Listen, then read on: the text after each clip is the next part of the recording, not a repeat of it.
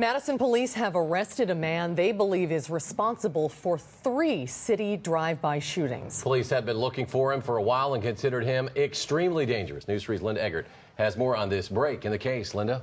Eric and Susan, police say they have the man responsible for firing a flurry of Father's Day bullets and others in 2 other shootings.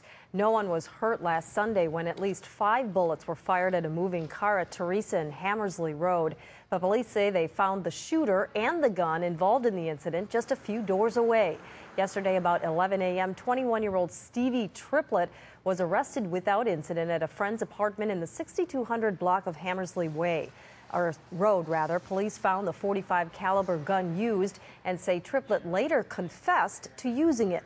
Authorities say they have 2 other guns linking Triplett to 2 other shootings, so they are breathing a big sigh of relief. It's very large because the shootings that we believe he was involved in were some of the most serious, and one actually there was an injury involved in it.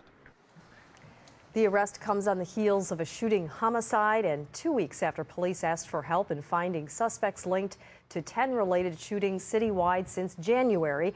It's alleged Triplett was involved in 3 of those.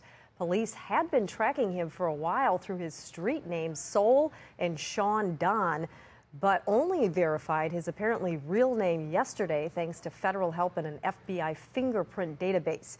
Now detectives are using lineups to help match him to other shooting crimes. Numerous charges could be filed within a couple of days, we're told. Linda Eggert reporting. Linda, thanks. You're welcome.